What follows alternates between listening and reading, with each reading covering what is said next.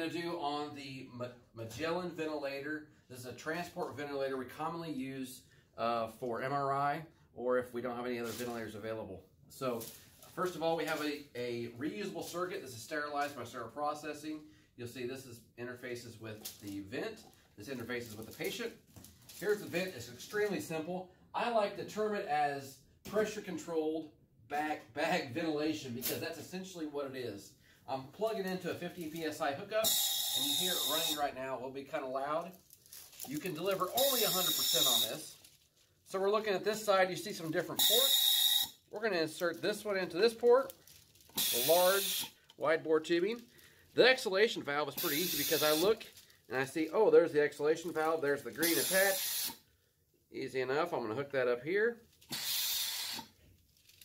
And the last one's a pressure gauge.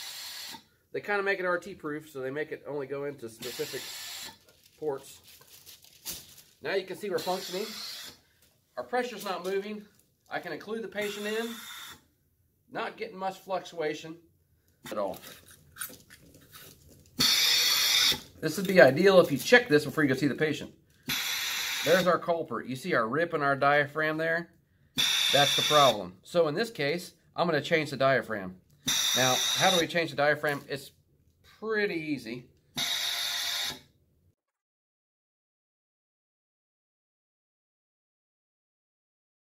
Diaphragm comes off. What I'm going to use is some of the extra diaphragms from our oscillator. So you may have seen those before. They come in a pack similar to that. If I open it up, take the diaphragm off, what do you know? It fits perfectly over this. I put the diaphragm on. We're going to put a like a balloon you're going to see on there. We're going to put this piece over. It kind of clips in place a little bit. It's going to go on this side. This retention screw is going to go on this side.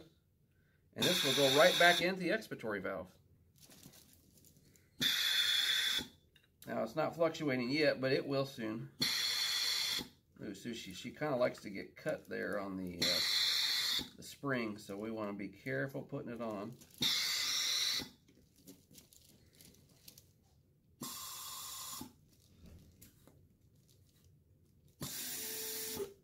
Okay, so there you see now, with our breath, you can see it's fluctuating. That's exactly what we need. It's going to fluctuate between breaths. I'll put the patient lung on. It's giving large breaths right now, so we need to turn it down. But that's the way it should look. So let's come over here to this side. Super easy. You're going to manage this via pressure manometer. You see we have centimeters of water pressure on the top. It's going to 50 right now. We want to decrease that pressure, so we're going to go the opposite way there. Okay. Gonna take it down just a little bit. I'm also going to turn the tidal volume down just a little bit. We have some marks on here, but you can go without the marks. So you see right now, go down a little bit more. Okay, I'm going to take a little more pressure relief off. Okay, we're a little close to the 40 range now. Okay.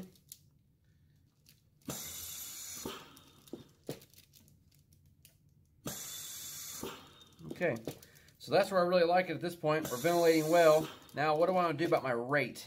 So what I'm going to do with the rate is I'm just going to adjust it for time.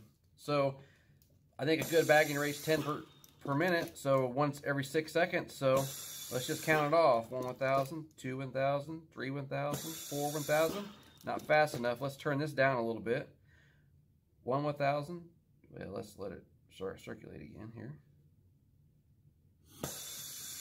1 1000, 2 1000, 3 1000, 4 1000, 5 1000, 6 1000, 7 1000. I'm going to go back up a little bit. A couple clicks. 1 1000, 2 1000, 3 1000, 4 1000. Go one more click down.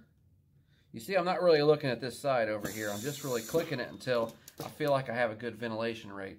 And this is what this would be. Good ventilation rate at this time. Breathing about, let's say, 10 to 12 per minute.